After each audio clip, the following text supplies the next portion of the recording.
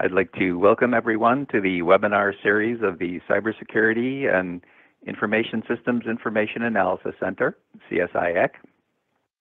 Today's presentation is entitled Leveraging Machine Learning, How to Achieve the Right Balance Between Humans and Automation to Optimize Outcomes.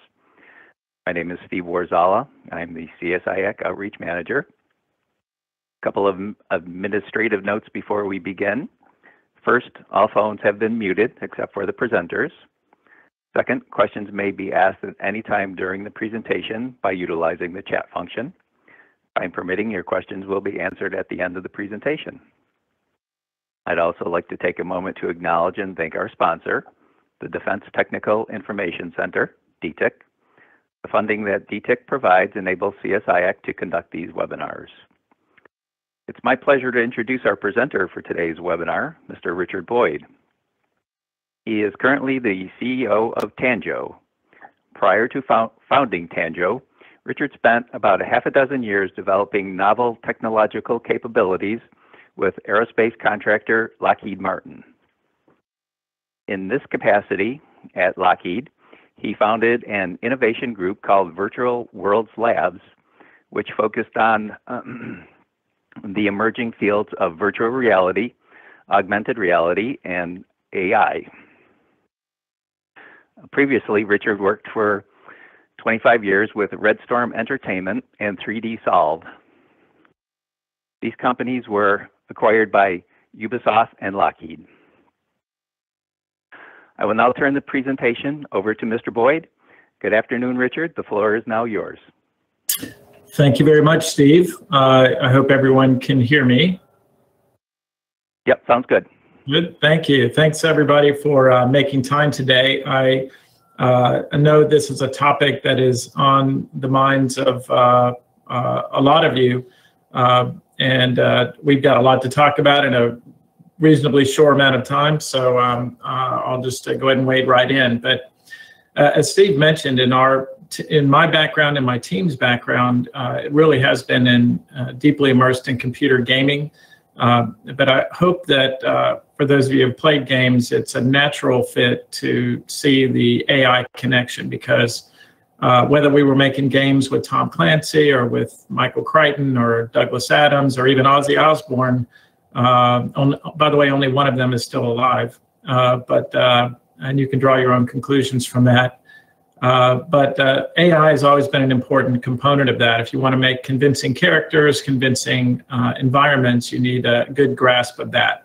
But what we're going to talk about today is a bit of a different animal. Machine learning, although considered a subset of AI, really is a different toolkit. We even think of it sometimes as a new step in the scientific process.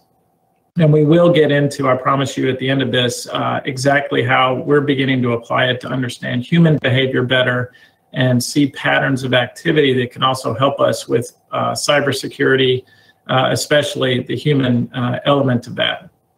So I'll start with just sort of a thesis statement that we do believe in balance here, that I'm not talking about machines taking over, but about how we become, as Hans Moravec says, ourselves in more potent form.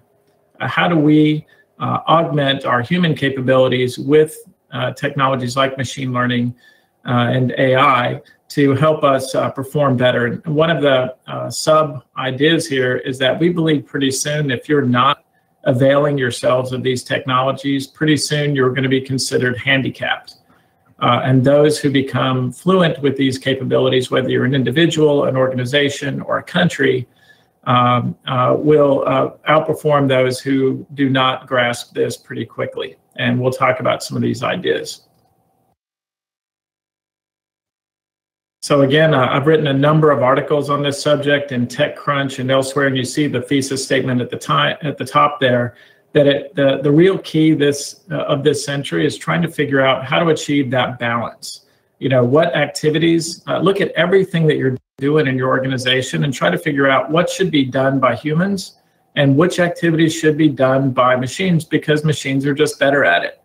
And we'll talk about some of those capabilities here. And again, you can see how I write about, I'm going to be at South by Southwest in 2 weeks talking about superhuman education. I've keynoted conferences like HIMSS and others talking about superhuman healthcare, basically saying that it's better to take advantage of these technologies than just try to go it alone as an individual, especially in these complex environments. So here's where I first got religion, I would say, on machine learning. If any of you have a Microsoft Kinect in your home, this was about 2009. I was at Lockheed with my colleague David Smith, and we were called out there to help them with some of the sensors that they were looking at for the Microsoft Kinect. So standing there on either side of me is Alex Kipman, the guy who invented the Microsoft Kinect, and Jaron Lanier on my other side, who I've shared a couple of stages with, going all the way back to 1994, as we've been building virtual reality applications. He's the guy who came up with the term virtual reality and invented the first data glove. So this is at Microsoft Research in San Francisco. And again, we came out there to see, like, hey, what kinds of sensors can we help put into the Microsoft Kinect so people can have these good new gaming experiences on the Microsoft Xbox. But very quickly, what attracted our attention even more deeply was how they were trying to teach the system what a living room was. Now, that sounds pretty simple to us, but at that time, asking a computer to understand, the difference between a table and a chair and a plant and a cat and a dog and a person in different kinds of environments and different kinds of lighting was a very complex thing computationally. But the big breakthrough there is the same breakthrough that allowed us to have autonomous vehicles all of a sudden. Instead of trying to have a human being understand the problem and sit down and program the logic into a computer, instead what you do is you give it every possible example of things it might encounter and have it basically infer its own rule set. So the problem they had is they'd already shipped Microsoft Xboxes all over the world, and they only had about 100 megabytes of available space. So whatever they did in terms of the logic to drive that system had to fit within 100 megabytes of space. So they used machine learning. They had a supercomputer, and they were feeding it like all these visual examples of video and imagery of European living rooms, Japanese and Chinese living rooms, American living rooms, both rural and urban, and like I said, instead of programming those rules in, letting it infer its own rule set. That breakthrough really clung to our minds and caused us to reconsider a lot of the ways we were doing things at the time. So one of the first projects we worked on at Lockheed was something called the Learning Registry.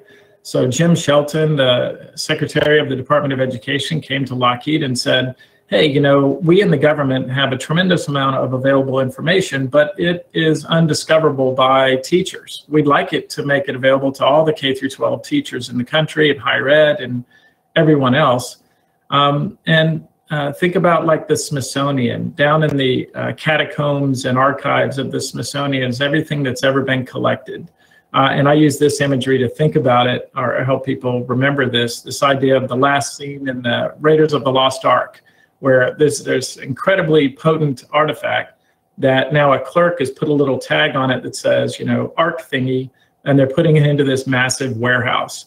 So this is a really valuable thing, but how can someone find it when they need it? So what they were doing at the time is having humans look through pictures of ancient Grecian drinking vessels and documents and that sort of thing, and then tagging it as they understood what it was. And clearly that was going to take way too much time.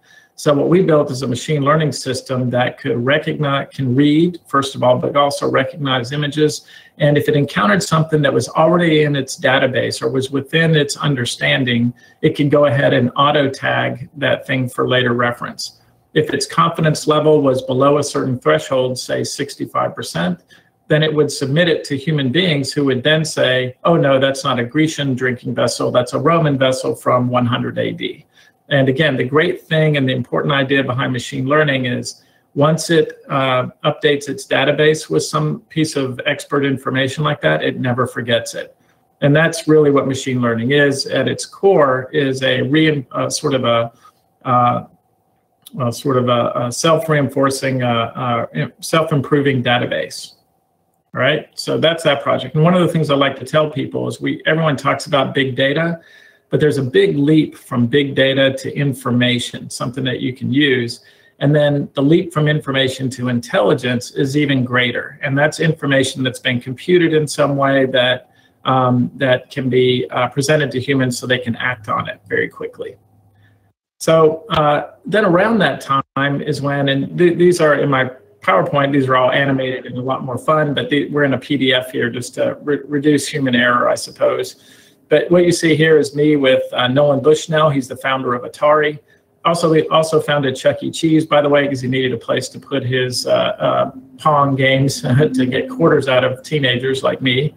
But this is when Google invested in DeepMind and brought that capability inside of Google. One of the first things they did is said, can we use this machine learning approach to actually have a system learn to play Atari games?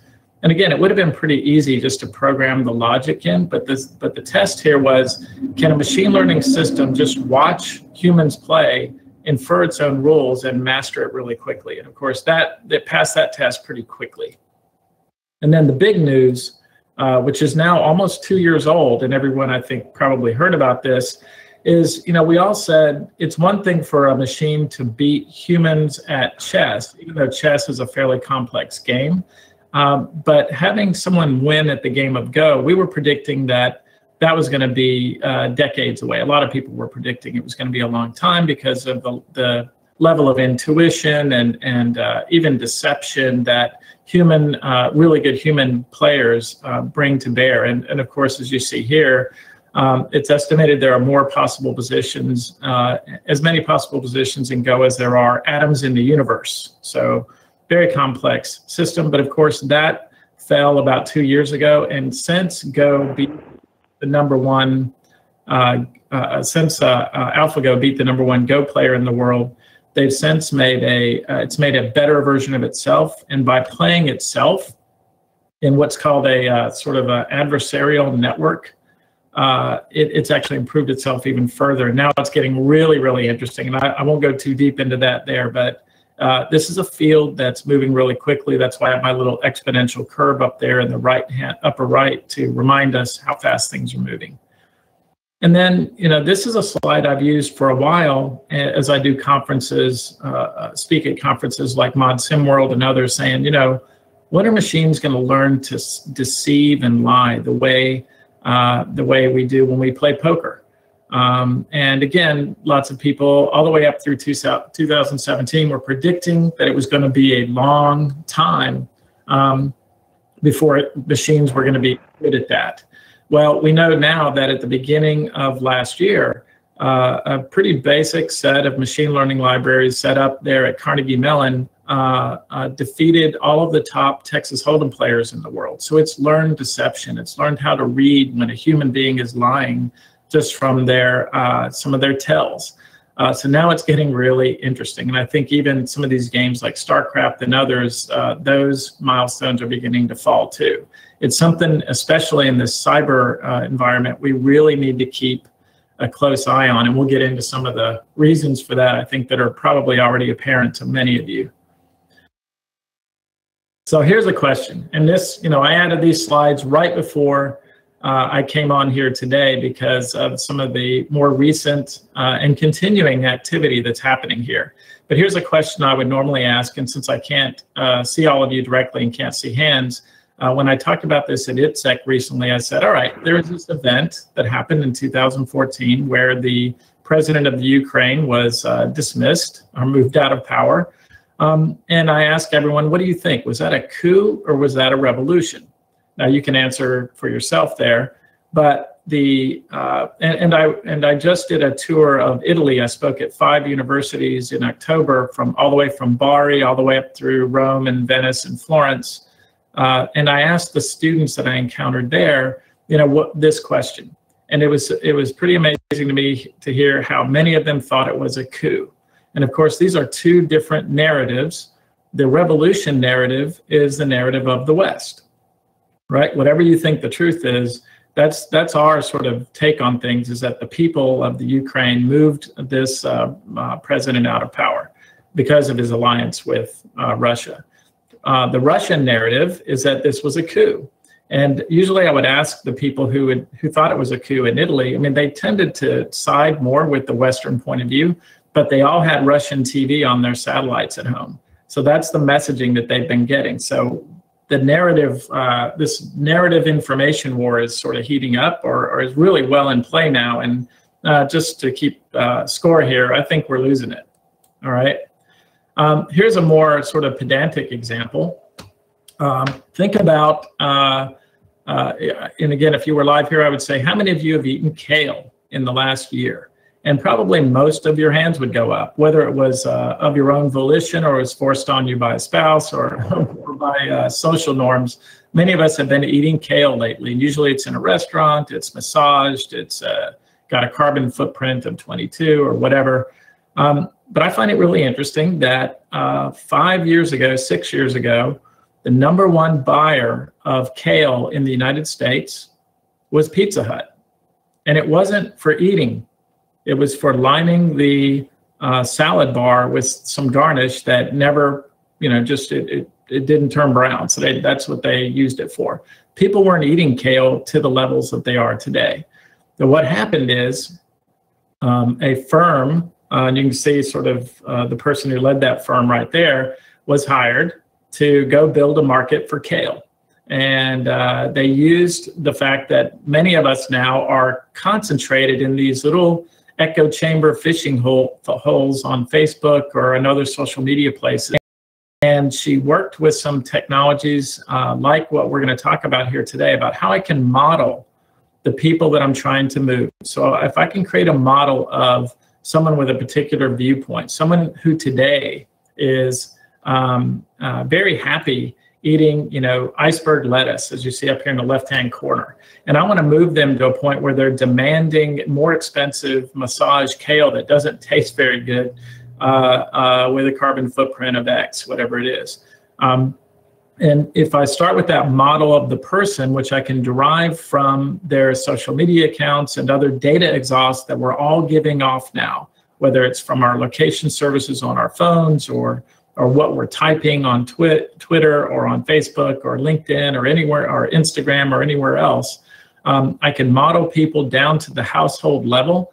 And then I can say, for a given region, if you want to move this person from one position to another, here's how many messages it's going to take. Here's what you have to invest. And I can start moving you. And there are, again, some other tactics that they use there beyond just the modeling of the people and then simulation of the messaging using tools like machine learning. But the other tool is, and I'll just go back here for a second to show you, like this idea of finding out who are the influencers that most influences those target populations. Let me somehow buy them. And it's surprisingly easy, by the way, to get someone like Gwyneth Paltrow or Snoop Dogg or anybody to do a tweet on your behalf. It's usually around $5,000 to $6,000, and they'll do a tweet for you. So it's no surprise that the Russians, for example, clearly now, and I don't think this is speculative anymore, so the evidence is in that they understood this weakness of our open, social network concentrated society to identify these pools of people, micro-message them, and use influencers to move someone into a belief system away from where they were initially. These are the kinds of tools that are really powerful, and you can use them a variety of different ways. Whether it's like, hey, I just want to have deeper empathy for my customers so I can understand what they want, so I can make sure I build what they want. That's like sort of the benevolent version of it. Or, I want to convince somebody that I want them to move from a Republican to a Democrat or a Democrat to a Republican. Obviously, that takes a lot more money today to move these well entrenched positions, but it can be done and is being done. So let's talk about some other ideas here. So one core idea is modeling people and moving them, and I'll go into that more in a second. The other is this incredible ability in machine learning, which is far better than what we have with humans, to be able to read large sets of, especially text documents. So one of the things we did with our Tanjo system for lawyers is as an exercise, we said, hey, let's give our system, our Tanjo brain, every single legal opinion in United States history since 1797 across all 417 jurisdictions. Now, that's something that no student would do, or even teams of humans don't do or won't do, but it is well within the bounds of machine learning today because machines can read really fast. And now not only can they read, they can understand not just the bags of words in documents, but conceptually parse and understand deeply the sentiment and all the correlations within textual documents. So we ended up with this massive correlation. And by the way, this took a little over a week for the system to go through this terabytes of information and create a complete networked correlated case study of every single one of these legal opinions. We can talk later about what that means. But this, again, is this central idea that I've touched on a couple of times. The first is that in the old, and this is me arbitrarily saying there are 3 stages of AI. In the first phase, and I arbitrarily say it's 1958 until 2009 when I got religion on machine learning, when you wouldn't ask a computer to do anything unless a human understood it completely and sat down and programmed the brittle logic. And again, that's why the initial autonomous vehicles failed and why we failed in a bunch of other areas of AI, because in many cases, we don't understand how we can recognize immediately a loved one's face in different lighting conditions, or how do we actually drive? Driving involves ignoring most of the input around you. Otherwise, you'd be crashing all the time or slamming your brakes on every time somebody walked up to the curb or rode a bicycle near you. The big phase then, the big breakthrough, as I said, is machines being able to learn from large examples and improve their own judgment. So in this phase, from 2009 until, again, my own arbitrary date of this year, it's all about data scientists. We can't find enough data scientists to get the data from these bad flat files or strings of user behavior on websites or whatever it is into a form that I can give it to the machines so that they can make quick run at it, where it's at least a little bit structured. The new phase that we're going into now is more about what I just talked about, is understanding and predicting and even, of course, manipulating human behavior. And that's where we're starting to find, we need to find behavior scientists that help us understand the human element of this. So one of the recognizing that, and again, this is my own thesis, we reached out to some of the top human behavior folks on the planet. So we've given 2 Nobel Prizes in this field in the last 15 years, I believe, including this past year. But I didn't go to the Nobel Prize winners because they're too expensive and arrogant probably with their wins. So instead, we went one layer down to Dr. Jordan Louvier, probably one of the most cited academics in the field of what's called choice modeling and human behavior. And Dr. Richard Carson, who's the head of the economics department at UCal San Diego, a couple of other people like Tiago Ribeiro and others, and worked into taking some of their algorithms from their decades-long research in how do people make decisions, and put that on top of our sort of data-derived models of people. And that's what we call personas. Now, in terms of marketing, and you can think about how you can apply this, but again, we all need, no matter what our field, understanding human behavior, whether it's inside of government organizations or in politics or in commerce, is incredibly important. And of course, kind of the holy grail of everything. If you can understand and divine what somebody wants or needs, or how to move them from a position they hold to another, you can move all kinds of mountains and worlds and money, of course, and be able to do what you're trying to do. So this is how things are done today. In order to get intelligence about people, today over $3 billion is spent in the United States just on things like e-panels and focus groups and customer research, where they ask people survey questions. Now, obviously, this is well, I don't know how obvious it is, but this is somewhat flawed in that one of the things we've learned, think about what Netflix learned when they were studying this, when they had their grand challenge around machine learning and recommendation systems, is you can ask people a set of questions, but the difference between what someone says they're going to do and what they actually do tends to be a lot wider than most of us think. And Netflix learned this when they said, tonight, would you rather, if they asked me, they'd say, would you rather tonight watch Lawrence of Arabia or Hot Tub Time Machine?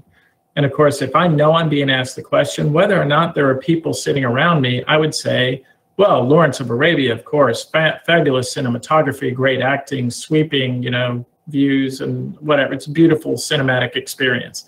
But what do I actually do when I go home and I'm tired and I've popped open a beer? I put my feet up on the table and I watch Hot Tub Time Machine. That's a big issue there. And of course, today with so many people online and all the data exhaust that's coming from app usage and the human attention that's being monetized today by Facebook and Google and LinkedIn. And make no mistake about it, no matter what you think about these grand technologies we've built, we're not using them to populate Mars or cure cancer. We're just monetizing human attention the way NBC and CBS and everybody did just 20 years ago. So hopefully we'll change that a bit. But what Netflix learned is, don't ask people what they want. Just watch what they do with their human attention, where they spend it, and that's an indication of who they really are and what they really want. This is a new idea still from Forbes, this idea of getting beyond just these rough segmentation models and doing more in-depth personas that have more than just like socioeconomic and demographic census data, instead have psychographic information about sentiment and personality. And that's a fairly new thing, but still most of the reports that people are spending millions of dollars on are fairly static, right? So, and even when they're doing these studies, they'll spend, a typical consumer goods company might spend millions of dollars on customer segmentation models, as they call them, and they'll end up with, there's 10 customer types in the whole world. And they'll have pieces of paper, and those pieces of paper go into a file cabinet, or at best they go into a PowerPoint deck that is still static, and they do these periodically. Well, one of the things we learned at Lockheed Martin, running big programs like WarSim and JSIM and that sort of thing, is what you really want is real-time data, as often as you can, where you're actually simulating these synthetic populations of people, and you're testing the dime and Pamisi effects of every action you might take. And I know I'm speaking to the choir here with this community, but it's amazing to me as I go out talking to the Procter & Gamble's and the consumer marketing folks, is that they don't get that at all. So that's one of the things that we're exploiting at Tanjo is that we feel this is one time when I feel the commercial world is probably a decade behind where we are in defense. So instead, one of the early things that we did is we started saying, well, with this ability for a machine to read what someone's written and read what's written about somebody, and be able to form these models, let's look at people we can create. So one of the first we did is, and he's almost a year now since we've resurrected Victor Hugo, we had our machine learning system build this model. And so the first day we just released Victor Hugo on the internet. And I don't know if you can see the screen here, but initially I can just see like what's attracting Victor's attention. What is he seeing? What is he reading? And then he actually scores everything he reads. And again, the score is based on topic interest graph, but also sort of sentiment and that sort of thing. Is it positive? Is it negative? That kind of thing. And we did a whole host of folks. I think we have there's a couple of hundred of these now that we've released on the web. We can watch and see what they're interested in every day. We're now talking to educators about using these to again, have historical empathy for different points of view from these personas across history. And everybody from Leonardo da Vinci to Isaac Asimov to you name it. So, and I know I don't have the video here. Normally I have a video that shows this. But the next thing we got to is how about being able to actually write to them or submit something to them and actually have each one of these personas tell us what they think about what I've written. So this is very useful in marketing and messaging and political campaigns and all sorts of things where you want to test your messages with your audience in a safe simulated environment where, again, you're not just doing 1 or 2 experiments. You can do 10 to the 8th if you want to, and really see how you need to sort of wordsmith your offering to get the best reaction to move someone along a path to where you want them to be. So this is a tool that didn't exist in consumer marketing or in political campaigns or anywhere until now. That's just, again, one of the ways we're able to exploit machine learning to get, and again, like I said, the most benevolent version of this is just deeper empathy with people. But then the other end of the spectrum, like Russia's using stuff like this to see how I can manipulate people into holding or reinforcing a viewpoint that sows discord. So that's the other end of it. And here's just how we think about how we build these models. Now, I always hold that there's some portion of the human psyche or the human, brain, the unfathomable human mind that's unknown, that we'll never know. But you can get pretty good at your prediction if you, again, start with at the bottom here, census data that you can get from the government, purchase data. We even have some customers in the UK where we're able to get a lot of that data, even under the more strict EU rules about personally identifiable information.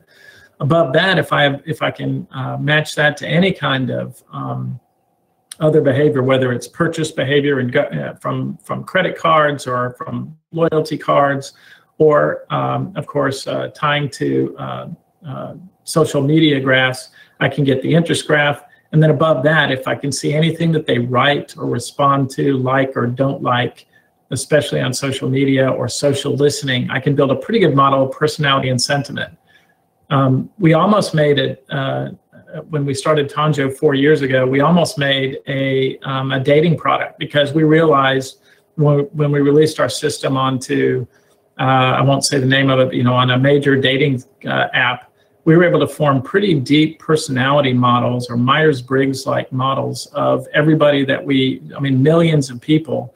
And then all you need to do is have an algorithm for what kinds of people with what physical characteristics match well in harmony with other kinds of people. We decided not to do that, but it's still useful for building teams of people inside of companies or inside of government organizations, that sort of thing. And then above that, that behavior choice model, if I know, for example, how people with all the characteristics below there tend to make choices about, how they buy chicken in a grocery store or buy wine or buy appliances or choose who to vote for, I can then, again, use that tool, all the tools I just talked about, to test how to message them or micro-message them to get them to the position where I want to move them, all right?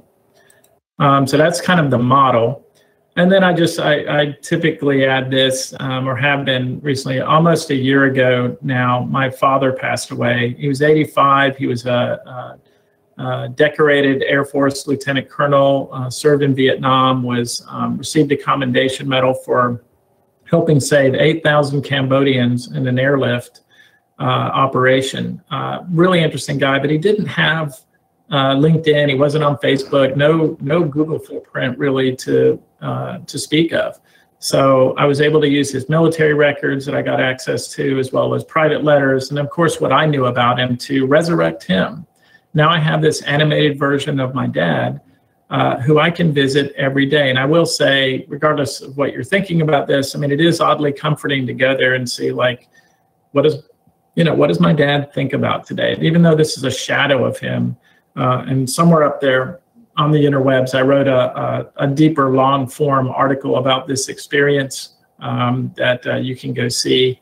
But this is really just kind of interesting. And I was sharing this with my friends over at TRADOC at a conference recently, and they said, hey, what if, could you do this for George Patton? Could you do this for other, military leaders across history? Could we use this in the defense university to teach people more empathy or understanding of how great commanders made decisions? And by the way, we're still exploring that, but it's an interesting idea.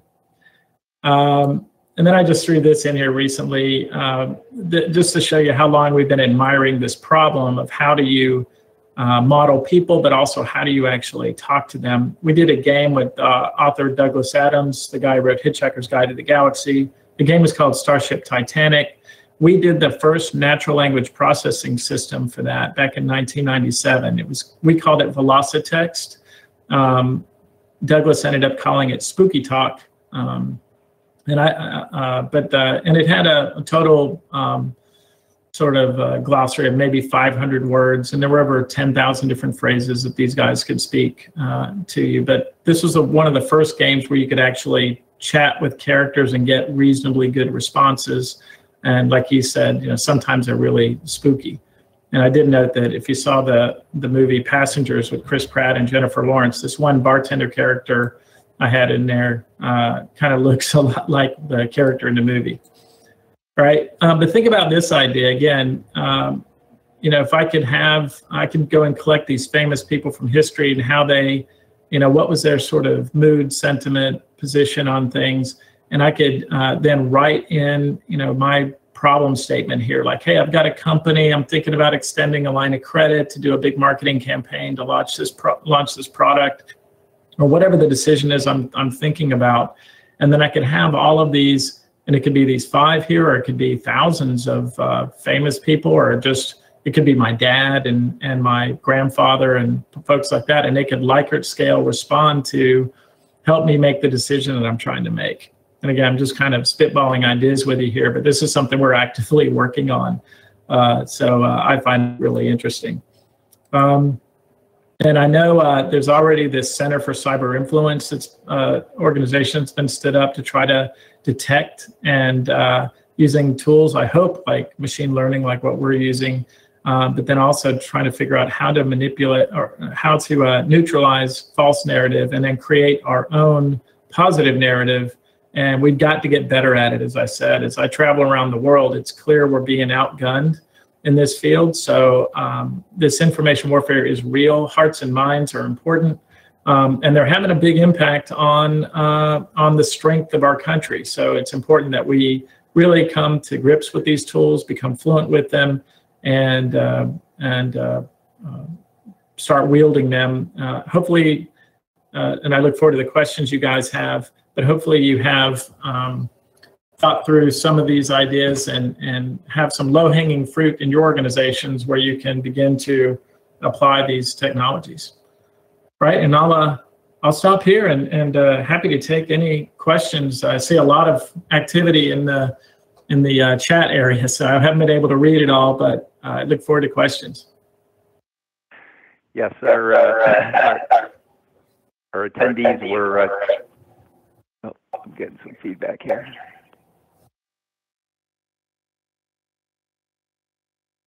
Our attendees were actually kind of dialoguing amongst themselves.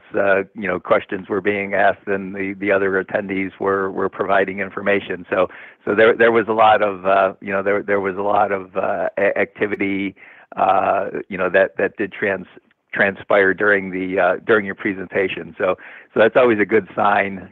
So that's always a good sign on the. When a presenter has a lot of activity like that. So one of the questions there is about the AlphaGo 0, which kind of interested in your thoughts on using that reinforcement learning in that process. Do you have any thoughts on that? Yeah, so there's, I mentioned two sets of technologies there. I mean, there's again, having machine learning do its own thing with unstructured data and have it figure out every hypothesis that might be true, and do that without any human interference.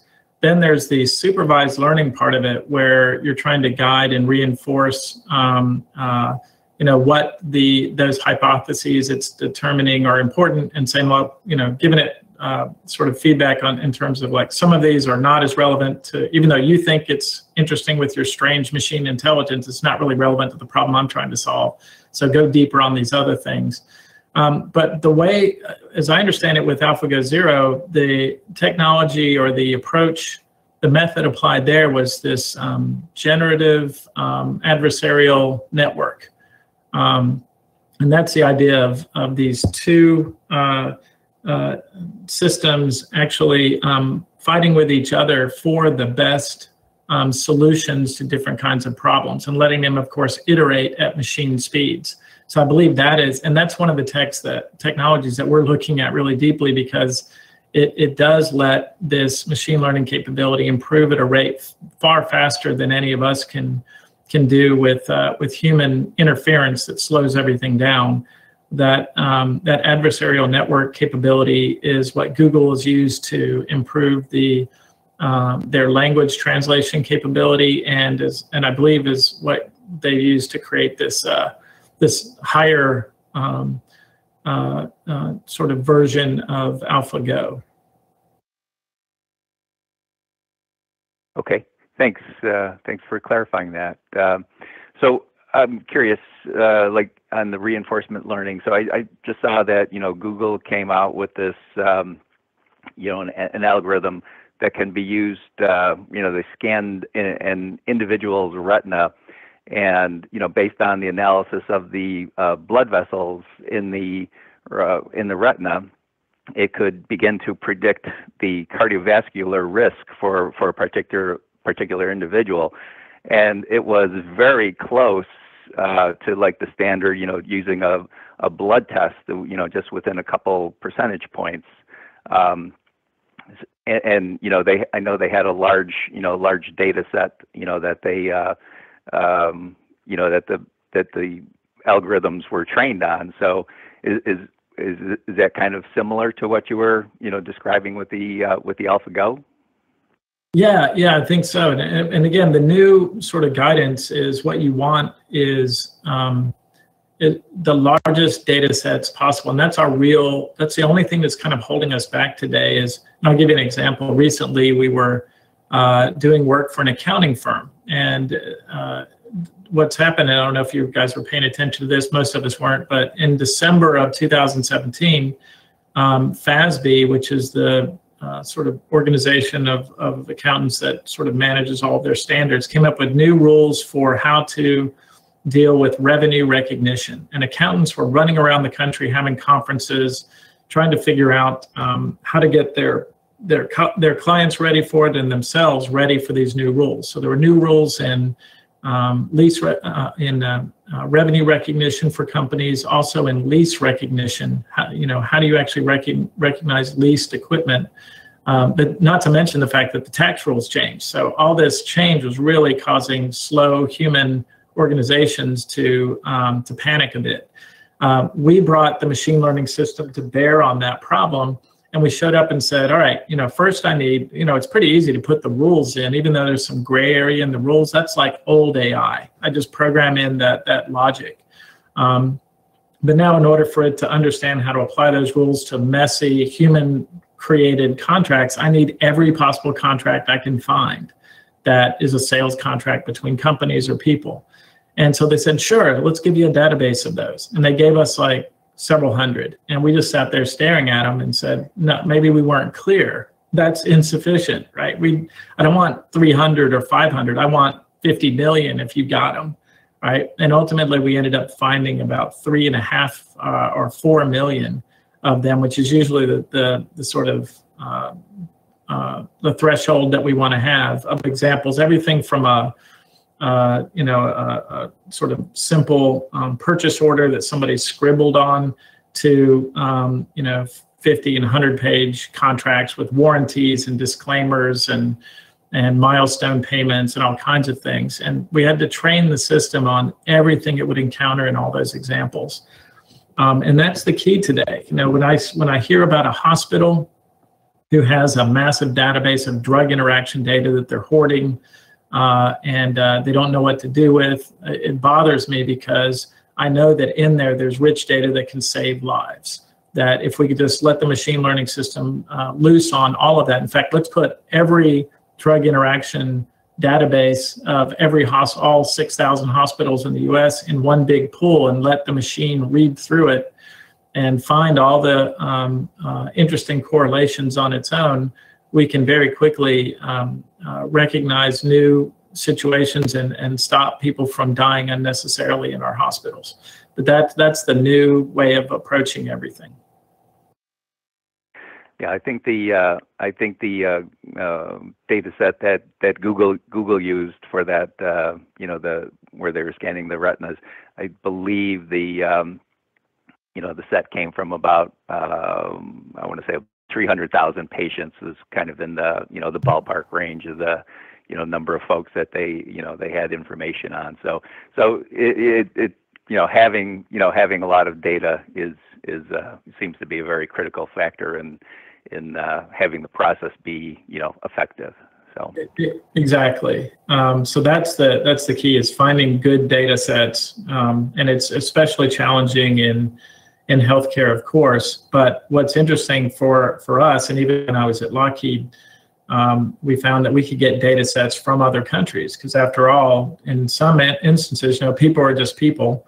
We have some cultural differences here and there, but generally people are people. And so if you can take data sets that don't have the HIPAA and PII restrictions to run these sort of methods on, you can really discover a lot very quickly. And it bothers me that I think when I look across government, for example, think about compliance in government, all the different compliance rules that we have in different organizations. Is anytime you try to do an activity, think about having a machine learning system analyze all the different compliance rules, deconflict them, because they do conflict. There are redundancies. There's guidance that actually was created that neutralizes each other. But then have it give you some guidance about the thing you're trying to do, instead of turning it over to thousands of hours or hundreds of hours of analysis by supposed human experts. You could get instant answers before you go do the thing you're trying to do.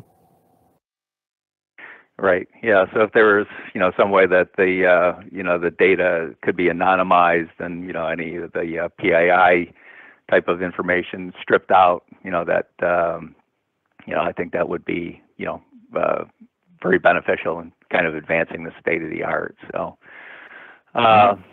So we had one individual had a question. Wondered if you had any thoughts on the shift kind of from machine learning to unsupervised learning using neural evolution search instead of the backpropagation algorithm. Any thoughts on that? Yeah, I was hoping you weren't going to ask that one, because that one I'd have to. So I should have said up front, so David Smith is my co-founder. He's not here right now. My CTO is Ken Lane. Ken was the technologist of the year at Lockheed the second year after we were acquired. My little company was acquired by Lockheed. And David was the fastest person to senior fellow in Lockheed's 100-year history. I'm neither of those things. But I understand the technology enough to apply it. I've done programming in the past, but I'm not. I don't want to tackle that question. That's fine. Yeah, because it's. I know that they would immediately say, "Oh, here's exactly our position." I just don't have it, and I'm afraid I would stumble. Sure, not a problem. I'll just mention too that on our. 10 points. I'll just mention that. So I'll mention that on our website we have some technology forums. So if if you were interested in having David or somebody provide some feedback at a later time on that, we could post that information into the tech forum for folks if that was of interest. Of course, not obligated, but just let you know that is a possibility. Yeah, I'm hoping to have the entire transcript of all the messages I see in chat. I think there's a lot to be learned. I can learn from everything that's going on there. We have a lot of experts. So this is great. It's a great community. Okay, super. So I had a question during your presentation. You kind of mentioned in one of your parts you mentioned sentiment analysis, and so one of the things I'm kind of wondering is could that technology, could it be used in kind of homeland defense kind of activities? So say just trying to going through the airport, the TIA process, could it help with the screening? Could we better identify folks that might be an issue, or border crossing, helping to identify, folks that, might be trouble or something of that nature. Could that, do you think that could be, especially now where you're saying the machines, they've been playing poker and, they can start to identify the tells. I was wondering if it could be translated to like I said, like a homeland defense type of function. Yeah, I'll answer that by saying it's my sincere hope that if it's not already deployed, that someone's about to deploy that already, because it is something that is so obvious that we should be doing. And again, we have to recognize we're all in as David Brin says, we're in a transparent society already. But if there was a way for us to be able to move through our lives, move through airports without being stopped and frisked and having to unload everything and have everything scanned, instead these sort of more passive methods of, again, monitoring human activity and then sort of matching up to other things to if nothing else, hopefully not act like Minority Report's precog and go ahead and put someone in jail before they've committed a crime, but instead, at least sense and bin sort, to use an old, computer algorithm. Here's all the people that are fine. These are the folks that you don't need to worry about, and here's some folks that we really do need to take a closer look at, and not bother the rest of the group. And I know that might sound like profiling, but that's exactly what you just described, right? Which is a machine learning profiling system that, again, is taking in all the correlated data from the past, but then also monitoring things like facial giveaways, like facial tics or motion differences that indicate someone might be at a higher level of anxiety or stress or nervousness, that indicates that and a good policeman or a good security person probably already has those kinds of skills, but having them in a machine system, I think, would be interesting for certain security environments. Yeah, like you said, like you said, I think some folks have that, have that from experience. They've been able to identify some of those clues, those giveaways that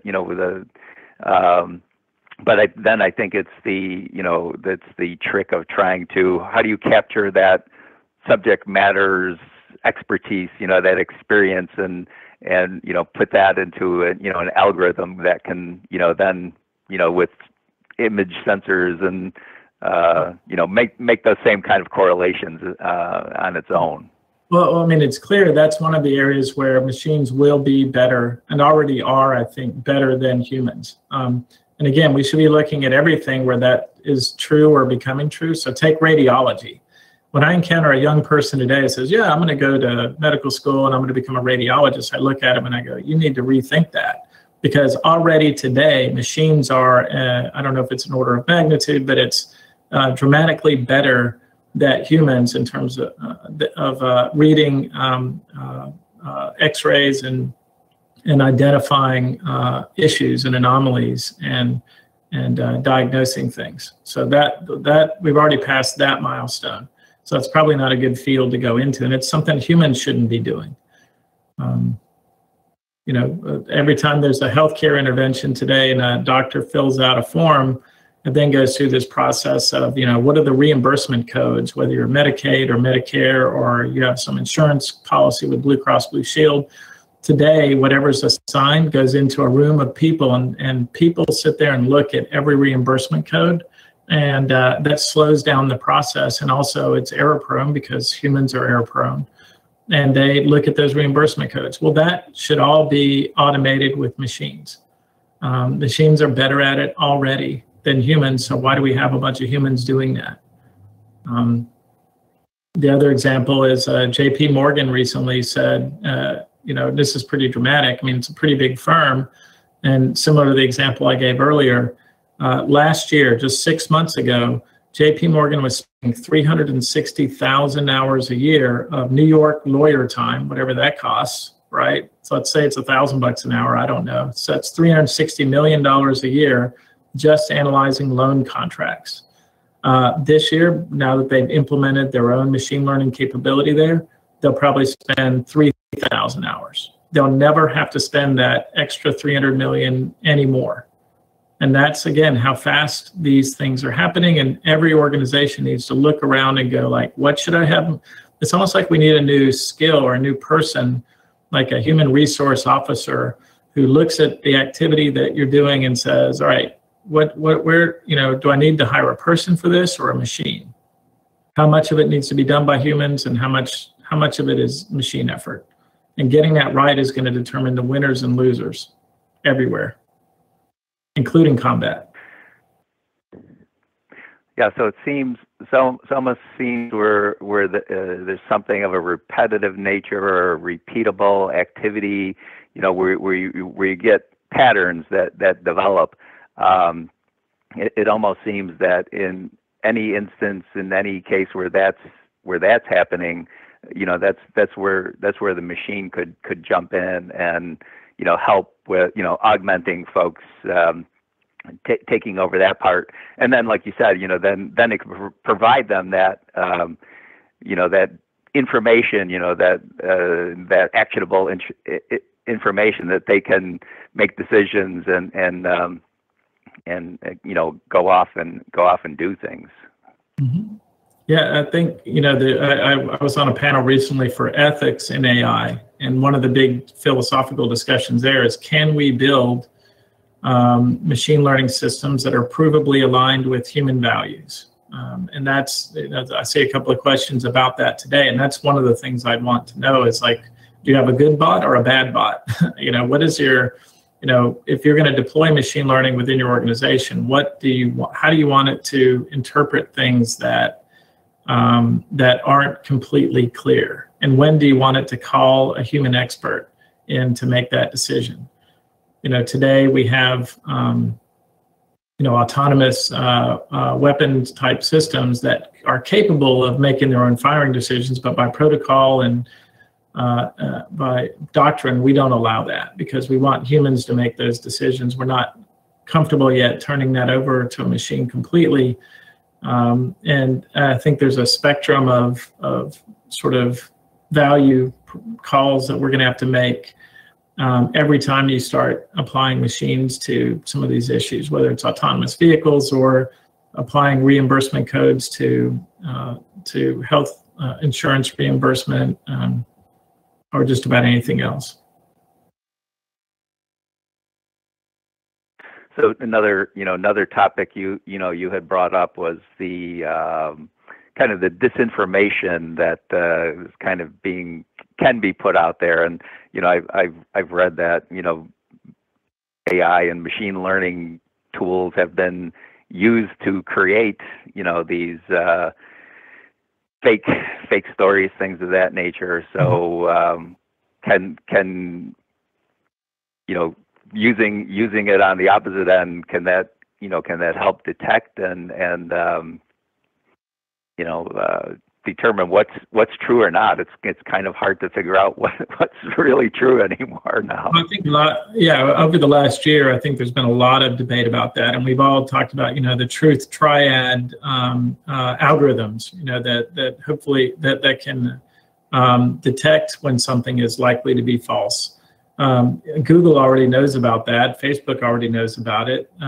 It would be great if they would go ahead and deploy that sort of thing. They're not perfect, but they can, again, bin sort to the things that we need to be paying attention to that are likely not to be true. And then, it'd be cool if on every post, especially if it's not from a direct friend of yours, it's in your feed somewhere, had a score of like, you might want to think a little bit more about this before passing it on, because it's likely to, it looks like either because of the source or because of the language used or whatever, that it's you might want to fact check it a little bit deeper.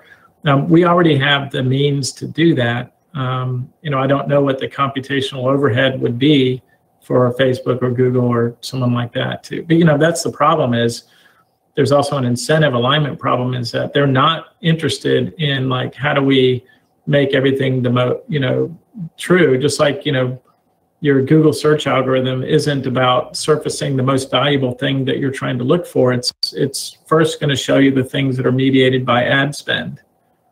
That's what the algorithm does. And in Facebook, it's about what's going to make you more likely to stay on Facebook, not what's most true. So how do you, have people, pay for a filter layer on their own social media and online experience that does check for that, because it's not something that commerce is going to care necessarily about. Right. That's probably a whole hour discussion we could all have about how do you do that. Right. Well, I think we're already past our regular scheduled time for completing, but I wanted to, and like you said, we could go on, I think, with this conversation for quite a long time. But I do want to thank you for taking the time to share the information with us. I think this is a fascinating area. I think there's more to come. I think we're going to see a lot more changes driven by this AI and machine learning capability, and you've kind of been on the forefront of this area for a while. So like I said, want to thank you for taking the time to share your information, your experience and expertise with our audience. All right, it's been a great pleasure, and I'm posting in there now if I can learn to spell. I know there are bots for spelling too, but I'd love to continue the conversation. I will get some answers to some of these questions by connecting you guys. You can look up David Allen Smith on Wikipedia and see some of his bona fides, but those guys can answer your deepest questions, while I'll handle the lighter philosophical issues. Okay, well, I'll hang with you on the philosophical ones too. Well, thanks, guys. I really enjoyed it. And thanks for all that you guys are out there, what you're doing out there to keep us secure and safe. Okay, thank you, Richard, and thank you to all our attendees for participating today. I hope you all have a great day, and hopefully we'll see you at the webinar next month. Thank you. Bye-bye. Cheers.